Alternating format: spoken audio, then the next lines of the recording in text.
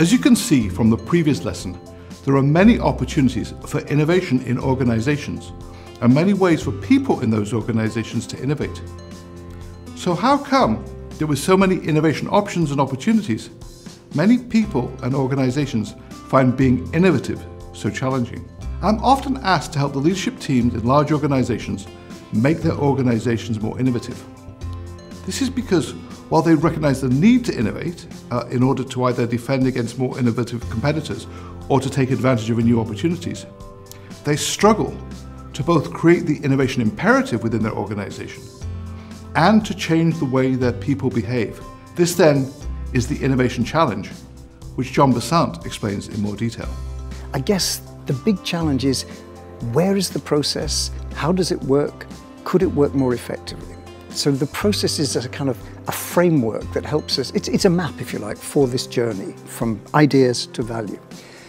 And that's its strength inside an organization as well, because it becomes the focal point for organizing a number of activities. If you've got a startup, much of this can go on fairly informally. If you've got 35,000 people, you probably need to put some kind of formal process, some formal structure, understand who's contributing at which stage. It becomes a focusing core device, a bit like a skeleton in a body. It gives it some shape. Acknowledging the challenges of innovation is the first step in helping to understand why innovation is so difficult, both for individuals and for companies. So let me start by explaining this. Current procedures are designed around the assumption that business tomorrow is the same as today. But in the world of innovation, that is the opposite of what we assume. Rules and procedures developed to manage one type of organizational risk can have the unintended consequence of stifling innovation. Let's start by acknowledging that most people and organizations perceive the need to innovate, but struggle to actually do this.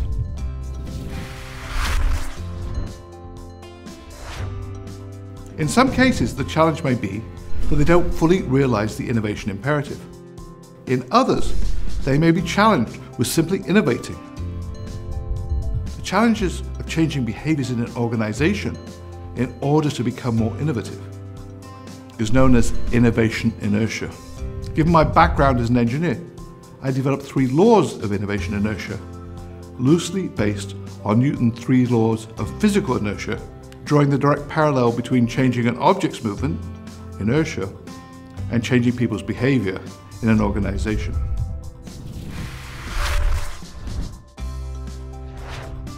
First, there is a natural tendency for organizations to keep on doing what they're doing and resist changes to what they're doing.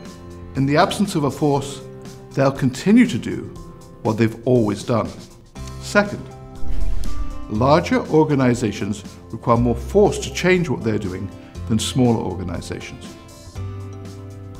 And third, for every force, there is a reaction force that is equal in size but opposite in direction. When someone exerts a force on an organization, he or she gets pushed back in the opposite direction equally hard. In organizations rather than individuals, the innovation challenge is amplified.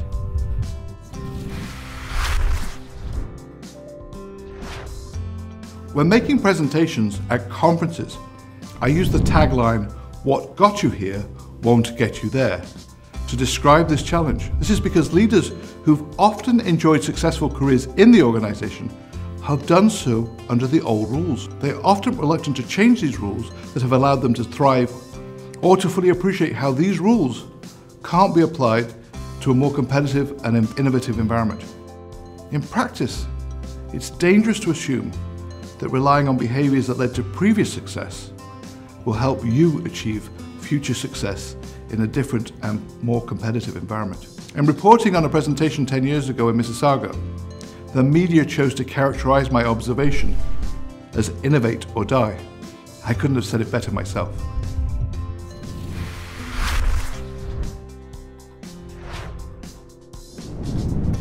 There's an assumption that innovation is just about developing a new technology, but it can also be about offering a new value proposition, creating a new service or process, or developing a new business model. As a consequence, most organizations focus on the new technology, not on changing the way they do business. Growing interest in online sales should have allowed Borders, the US market leader in book retailing, to move to offer their book inventory online.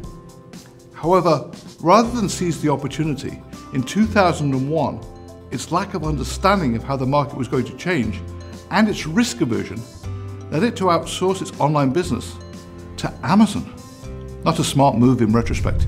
In fact, Borders was still under the impression that the key to success in book retailing was by opening mega stores, and was still doing it in 2009, just 2 years before it filed for bankruptcy. Borders' unwillingness to take risks and to innovate their business model were the key factors in their failure. Their biggest asset became their biggest liability. It's interesting to look around and see the same pattern currently being repeated in other industries. Improving the innovation process in an organization requires a formal way of capturing, recording, and sharing innovative ideas. A formal and open review process to evaluate which have the highest potential, both for success and to build on the organization's competitive advantages. And the receptive to capacity to implement the innovations. Failure to deploy such a process acts as a disincentive for people to share their innovations, either because they don't understand why their ideas are not being developed, or because they feel that others are likely to take the credit for their ingenuity. Most organizations allocate resources scarcely, and innovative projects have to compete for resources with traditional improvement projects, where outcomes are more certain. It's difficult to explain why you should choose a $1 million project that has a 30% chance of achieving a 10 times return over a 1 million incremental project that will achieve a 20% return each year guaranteed. Consistent innovation in an organization requires access to dedicated resources and implementation capacity. It can allocate these resources rapidly on an experimental basis, with different expectations for return than those in incremental projects. A commonly cited example of good allocation of innovation resources is Google's 20% time, where employees are allowed to spend 20% of their working time on their own projects. This space in their time led to the development of Google News, Gmail, and even AdSense.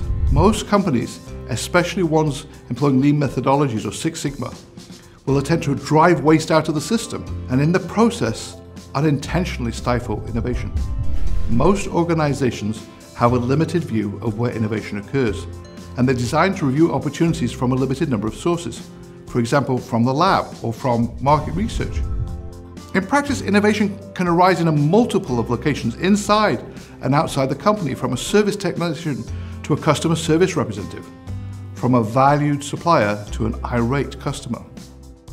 However, organizations are not designed for cross-functional activities and often introduce controls on what can be shared outside the organization, stifling innovation potential. In fact, lack of industry experience and a large investment in the status quo can lead to the observation that truly innovative ideas often come from those outside the industry. Who would have believed a few years ago that the taxi industry was going to be disrupted until Garrett Camp and Travis Kalanick came up with the idea for Uber, an efficient intermediary between passengers and taxi drivers that uses a technology platform to eliminate many of the industry's inefficiencies. Many organizations view their existing strengths as a key competitive advantage and look to leverage them to innovate. This is only natural, as it leverages their existing expertise in research, physical infrastructure, or market share. However, this means that they make decisions around the market that are based on resource utilization rather than meeting customer needs or anticipating market trends. This can cause them to miss dramatic changes in industry, especially in one that includes a radical new technology. For example, Kodak was the world leader in inexpensive film cameras, as well as film production and film processing. When Steve Sasson, who worked at Kodak, invented the digital camera in 1975, Kodak chose to shut down the division because it would challenge their existing business. Specifically, it would reduce demand for film, paper, and photo processing, which was at the heart of their business. Despite their global branding in this space, this failure ultimately led them to file for bankruptcy in 2012. Organizations often unintentionally develop a risk-averse culture, for example, punishing failure. But without failure, there's no risk and no innovation. People that are punished for failure often leave the company or choose to work on less risky projects in the future. This can create a company culture that discourages risk and innovation, in part because it discourages people from taking on risky projects, and in part because it discourages people from recognizing failure at an early stage, which would allow them to shut those projects down and also to learn from them.